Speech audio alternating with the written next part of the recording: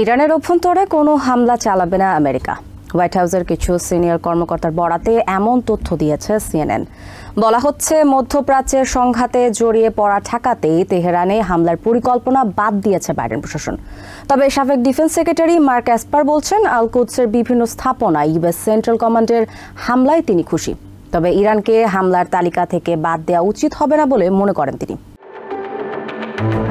গত রোববার জর্ডানে ড্রোন হামলায় নিহত 3 sergeant William reverse, Kennedy Sanders ও ব্রিওনা মাফেটের মৃতদেহ শুক্রবার আমেরিকার মাটিতে পৌঁছায়। প্রেসিডেন্ট জো বাইডেন ও তার স্ত্রী ফার্স্ট লেডি জিল বাইডেন সেনাদের শ্রদ্ধা জানাতেই ডেলাওয়্যারের ডোভার বিমান ঘাঁটিতে উপস্থিত ছিলেন।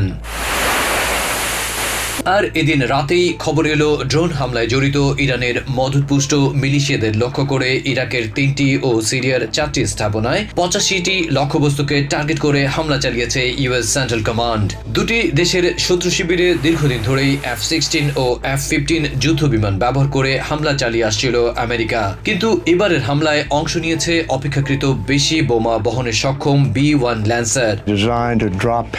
A nuclear weapon on the Soviet Union and is Soviet আমলে পরমাণু অস্ত্র গ্রহণের জন্য B-1 নির্মিত হলেও পরে প্রথাগত যুদ্ধ বিমানে রূপান্তর করা হয়। ৭৫,০০০ পাউন্ড বোমা নিয়ে উড়ে গিয়ে শত্রুকে ঘায়েলে সুনির্দিষ্ট লক্ষ্যবস্তুতে আঘাত হানতে সক্ষম এই বিমান। বলা হচ্ছে, ইরানকে কড়া বার্তা দিতেই B-1 দিয়ে হামলার পরিকল্পনা করেছে Pentagon. That is the logistical supply lines that exist in these trains that run from Iran through. সামরিক বিশ্লেষকরা বলছেন, ইরান থেকে অস্ত্র ও গোলা বারুদ ইরাক ও সিরিয়ায় যাতে পৌঁছতে না পারে সেজন্য প্রাথমিকভাবে সশস্ত্র গোষ্ঠীর সরবরাহ লাইন ধ্বংসে পদক্ষেপ নিয়েছে আমেরিকার সেনাবাহিনী। এছাড়া মিলিশিয়াদের অস্ত্র গুদাম লক্ষ্য করেও বোমা ছোড়া হয়েছে।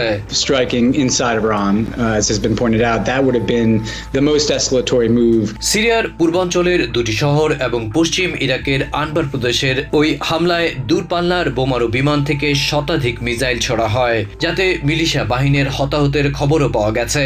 পাল্টা জবাব দিতে বাইডেন প্রশাসন কয়েকদিন সময় নেয়। ইরানের সামরিক প্রশিক্ষকরা এসব স্থান থেকে পালিয়ে যাওয়ার সুযোগ পেয়েছে। Quds force trainers have left Iraq and Syria knowing this was coming. তেহরানের সাথে সরাসরি সামরিক সংঘাত এড়াতে ইচ্ছে করেই তাদের চলে যেতে দেওয়া হয়েছে বলে জানাচ্ছে গণমাধ্যম। হোয়াইট হাউসের কিছু সিনিয়র কর্মকর্তার বরাতে সিএনএন জানিয়েছে, ইরানের অভ্যন্তরে কোনো হামলা চালাবে না আমেরিকা, কারণ তাতে সংঘাত মধ্যপ্রাচ্য জুড়ে ছড়িয়ে পড়ার আশঙ্কা রয়েছে।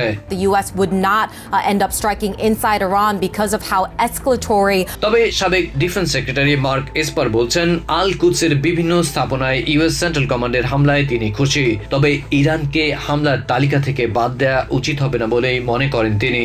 That's something I would not take off the list because I argue that we should strike targets outside Iran first. ওদিকে ন্যাশনাল সিকিউরিটি কাউন্সিলের মুখপাত্র জন কার্বি জানিয়েছেন, পাল্টা জবাব দেওয়া মাত্র শুরু হয়েছে এবং এটি চলবে। সেই সাথে বিমান হামলা চালানোর ছবি প্রকাশের কথাও জানিয়েছেন তিনি।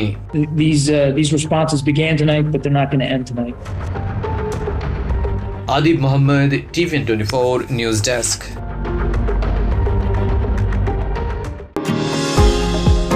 নিউ ইয়র্ক থেকে সম্প্রচারিত TBN24 টেলিভিশন বিশ্বজুড়ে বাঙালির কণ্ঠস্বর।